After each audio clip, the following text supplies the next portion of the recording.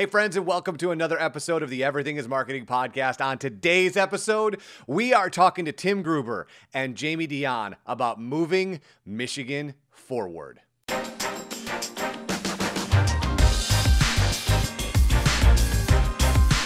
Today, our guest, Tim Gruber, President and CRO for the MLive Media Group. How are you today, my friend? I'm doing fantastic. How are you? I am excellent. We are moving Michigan forward. And before we talk, Tim, about this new program, I want to go back a little bit and I want to talk about the impact of the grant program that we did early on in COVID. And I want to talk because kind of the nexus of where that came from and the impact that you saw, because you kind of have a 10,000 foot view of all of what's going on in the organization. And I sort of want to know, what did you see? What was the feedback like? And more importantly, where did it come from? You know, it was a great opportunity. We did really, really well helping out the community, actually better than we anticipated.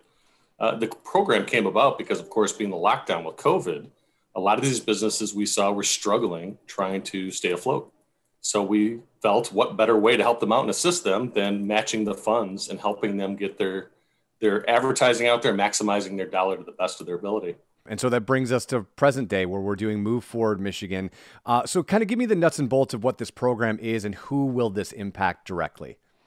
Yeah, so it's a fantastic program we put together. It's actually helping out all these businesses get back on track. Of course, as we exit what we consider a new norm or what that new norm may be, it gives them that opportunity to get out there in front of everyone again. And we're going to match the funds all over again. And this is going to impact everyone. This is everything from our convention and visitor bureaus to restaurants, to HVAC, you name it, across the board, hospitals. It just gives us a really good opportunity to partner with them and help them get back to what a new norm may look like. Some of the work that we've been doing in this space, Tim, has been super exciting. And I just got done talking to the MRA a few weeks back about kind of the temperature of the state, so to speak. And one of the things that I am experiencing and some of the members of the MRA, the Michigan Retailers Association, are feeling is as the vaccinations go up, so does this feeling of hope. And I know that you have a lot of connections to the community. And I'm wondering, are you seeing that same thing, or what sort of things are going on in your network that you could kind of share here?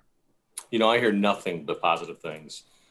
Everyone's upbeat. Everybody wants to move forward. Everybody wants to kind of get back into the norm again, or what that once again may look like going forward.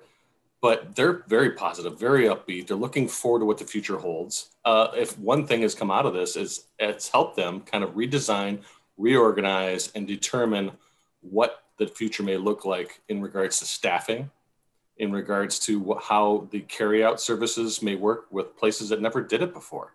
They're seeing a lot of successes that came out of this. There is definitely some positive things that have happened, and they're all very upbeat about it. Awesome. And so I sort of want to turn the lens on you a bit, because I know that doesn't happen very often, but you came into this organization at a very unique time. And so I'm wondering, as somebody who had 12 days before there was a lockdown and running an organization, what has this year been like for you? And how different is it than the one that you imagined your first year as president here? Yeah, you know, that's a great question. And I can say that in a way, it was a blessing in disguise. It gave me the opportunity, as you well know, to be able to speak to every single person in the company almost every single day. And I would never have been able to do that if I was sitting in an office in Grand Rapids or Ann Arbor or Flint or wherever it may be. So it really gave me the opportunity to connect with every one of our employees really quick. At the same time, it allowed them to kind of see how I live. I get to see how they live. We've seen births. Unfortunately, we've seen deaths. We've seen adoptions of fur babies. We've seen so much about people and their families and how people operate. It's actually been a really good thing for me. My past, I've worked and lived all over the country. I've never had a chance to get in front of every single individual. I know everything there is. I know every single individual now within the company, due to the fact of being to go online and do Teams and see people every single morning. So it's actually has been a blessing in disguise. So as you said, you've been in the industry and in various tentacles of the industry for a long time. What does something like that do to your leadership style? Like what does it look like going for you for the rest of this year and into beyond, right? Yeah, you know, that's a great question. We're going to kind of adapt. We're going to take a look at what right looks like, because due to the fact we've seen productivity with people working from home has been very successful. At the same time, we just can't have everybody immediately come right back to a 9 to 5, 5 day a week work job. That's just not the right thing to do. We're going to have to gradually adapt, and we'll figure out what that reentry may look like. But it's not going to be 100% full time back in an office. At the same time, it's probably not going to be 100% everyone being back at home. And I can tell you that after speaking with a lot of our employees and taking a look at how they feel, if we can find some sort of a great work-life balance, which I think we can, I think we've got a great future ahead of us. Absolutely. Tim Gruber, President and CRO of the MLive Media Group. My friend, get back to it. Thanks for the time. Thanks, Eric. Greatly appreciate it. So now let's bring in Jamie Dionne to explain exactly how this program works. First, Jamie, how are you? And second, tell me more about this.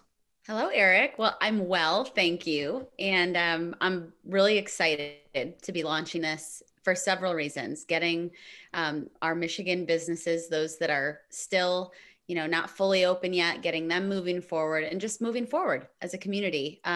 It's really easy to get involved in this program. You can go to moveforwardmichigan.com and fill out a super simple application. And that application will come to me and my team, and we'll make sure someone reaches out to you that day to talk more about the program and to get you started. As I was talking to Tim, one of the things we were talking about is just this feeling of hope as we're moving forward. And I don't know if I feel like you're feeling it, but it feels as if we are moving into the next chapter of whatever this is. And I think Move Forward Michigan will be a huge part of that. Yes, absolutely. We launched a grant program about a year ago to help businesses with their messaging during what was a very difficult time. And I can tell you that the difference in just how it feels moving into this program is night and day. And the mission is the same. We want to help support these local Michigan businesses. You've been through a lot. And I'd say hope is the key word here. We're moving forward. So the website, moveforwardmichigan.com. Jamie, what's the deadline? How long do they have to fill this out? Yeah, it's active now through June 21st. So you've got time to fill it out, and we'll be matching funds and providing this grant through August. So there's plenty of time to take advantage of it. But, the state of Michigan is rather large, and $5 million could go fast. So I'd encourage you to go in and sign up, and we'll get you taken care of. The website again, moveforwardmichigan.com. Jamie Dionne, thank you so much for the time. Thanks, Eric.